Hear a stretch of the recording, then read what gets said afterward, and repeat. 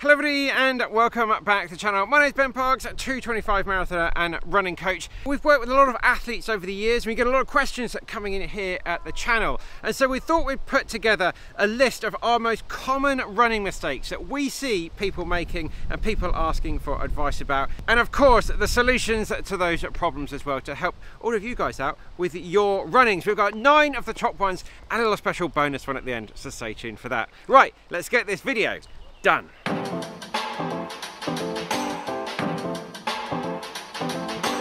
One thing which we see all the time is people that aren't practicing in their race day kit and also not practicing their nutrition before their big race. Now what we mean by this is practicing in your shoes, your socks, your shorts, sports bra, singlet, whatever it is, your whole outfit that you want to be wearing on that start line. You need to be doing your long runs in it, you need to be doing your sessions in it and make sure it's all working well together. The same thing is also true with the nutrition. The nutrition you want to be taking around on the course, you need to make sure you have practiced with that. Now me and Sarah like Cis gels and Morton gels, and we always recommend checking out X-Miles, which is a great website here where you can just buy individual gels. Please start practicing with that in your sessions, in your long runs, how you're going to carry it as you go around. Get all of these things right. The golden rule is don't try a thing new on race day. By all means, get lots of new things for race day, but you need to practice with them in those months and weeks leading up to the race.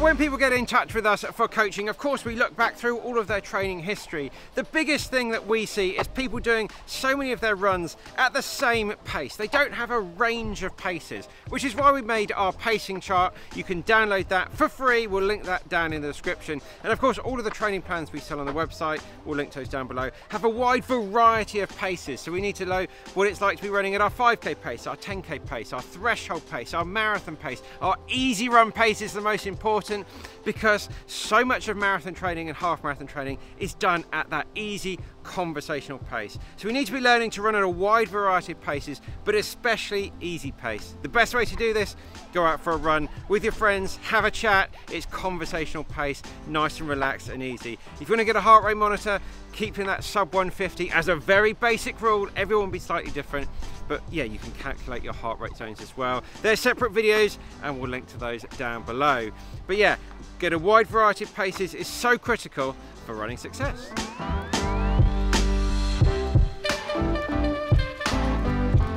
So when we look at a lot of people's cadence numbers, we tend to find is a little bit on the low side, around about sort of that 160, 165. We're always trying to aim for around about that 180 cadence mark.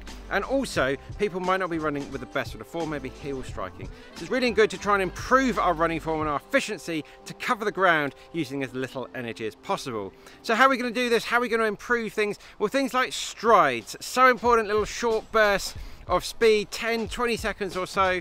Really good to put that into your routine. And also hill reps. It's quite hard to run up a hill with bad running form. It gets you landing on that nice forefoot part of your foot, helps increase your turnover as well as you go up. And then finally, doing things like drills. Things like high knees can be really good, again, to get that foot landing nicely under the center of mass. And also getting a metronome as well, setting it at 180 beats a minute, running along as it clicks away will help increase that form and it help increase your cadence as well. So today's question of the day is, what has been your biggest running mistake? And most importantly, how did you overcome it? Help out the community, let us know down in the comments and help share your knowledge of running as well. Right, back to the video.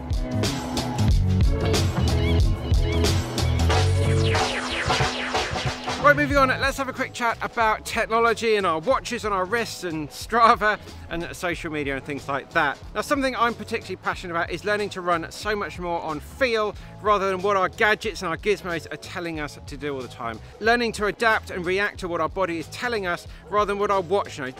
Your watch does not know you anywhere near as well as what you do. So I'd really recommend every now and then just to take the watch off, just to cover it up, forget the pace, forget all of that sort of stuff, and just go for a run on feel, nice and relaxed, and just do your training that way. This also goes with the whole comparison thing on Strava. We sometimes look at how our friends are going on there, and then we end up running a bit too fast because we want to show off and get more kudos and things like that, and it can have a bit of a negative effect.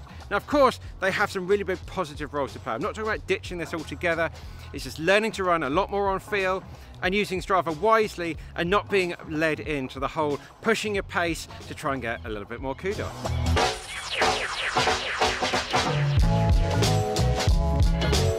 Now, so many runners, when we look at their training, they just put the shoes on and head straight out the door, and when they get back, they get on the sofa and get on social media. So important to get yourself a pre and post run routine. An hour before you're going to go out, have a little snack, just a little bar, bit of toast, something like that.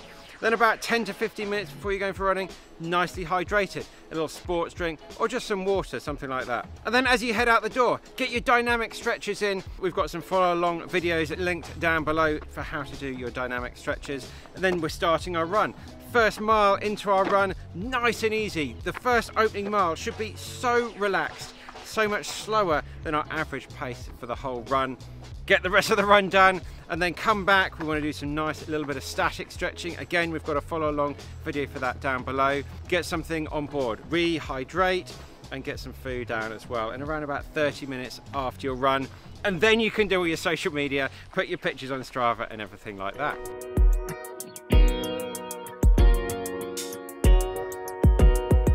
One thing that we see so much is people, when they get injured, when something goes wrong and they need to stop running, they don't go and see a physio. Now, I do understand that physios tend to be a little bit on the expensive side. We don't always have that cash to be able to do that. But there's so many free resources out there.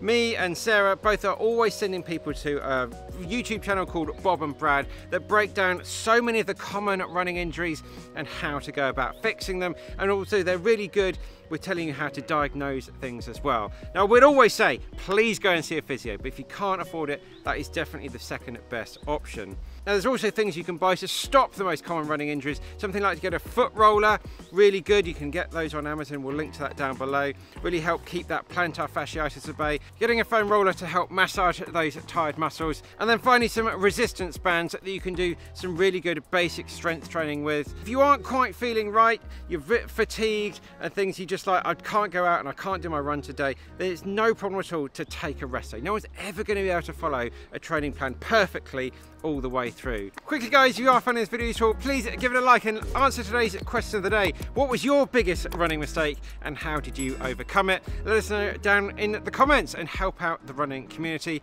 And also if you could share it with one of your running friends, that would be fantastic as well and help grow the channel. Right, back to the video.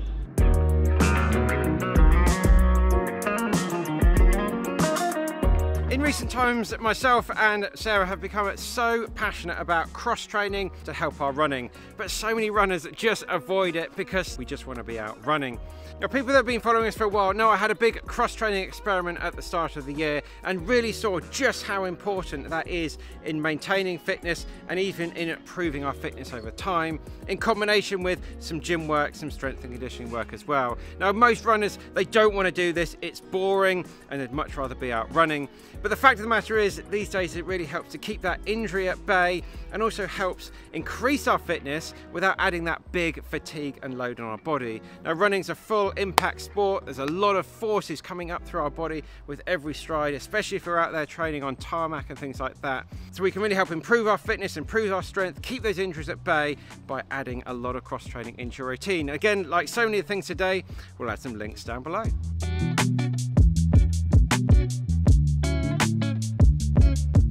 Right, let's have a quick chat about shoes. Now, we see kind of two people roughly.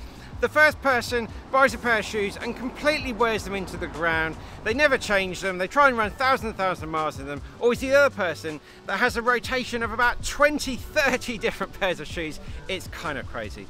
For us, the sweet spot really is getting two pairs of shoes. If you can rotate these, use them side by side instead of back to back, they're going to last a lot longer as well. So if you've got a little bit of cash to spend, something like the New Balance 1080 combined with the Nike Vaporfly version 2, we think that is a really solid rotation of shoes. You don't need much more than that. And also, if you don't have that much money to spend, a little bit more cash conscious, then something like the Reebok Float Ride version 2 or version 3 combined with the Hoka Rocket X. There's some fantastic deals on that shoe at the moment. Again, it's going to set you up really well so you can do your nice and easy, steady runs in that everyday shoe. And with the carbon plated shoes, you can do your tempos, your sessions and your races as well.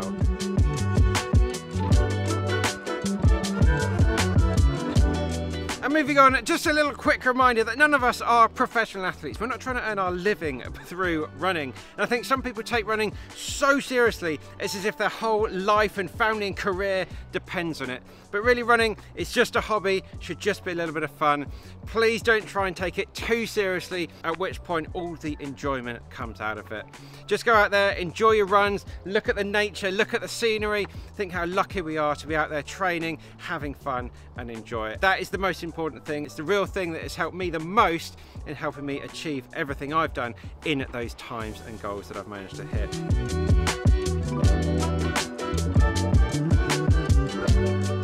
Well guys, it's bonus tip time, and what I say here is running is so much about confidence, about feeling good about yourself, and I found no better thing than getting yourself a really cool Ben Parks running hat. It keeps the sun out your face, the rain out your face, the sweat out your face as well. You look good, you feel good, you want to go out there and perform. Made of the best world-class materials. We ship them all out here. Well, my mum actually ships them all. It's a small family-run business. Go and check out the website, benparks.com. Get yourself one of the very best running hats. Go out there and show us you getting it done, looking cool, feeling cool, and smashing those PBs. So there we have it guys, hope you found the video useful. As I said, please check out the website benparks.com, the latest and greatest training plans. Thank you so much for everyone liking, sharing the video, the supporters on Patreon and the supporters here on YouTube as well. We couldn't make these videos without you. We'll have to get some more training done in the build up to UTMB and also Berlin and Valencia Marathon. So much fun stuff. Like and share and subscribe and follow along with the journey. Hope your running is going well,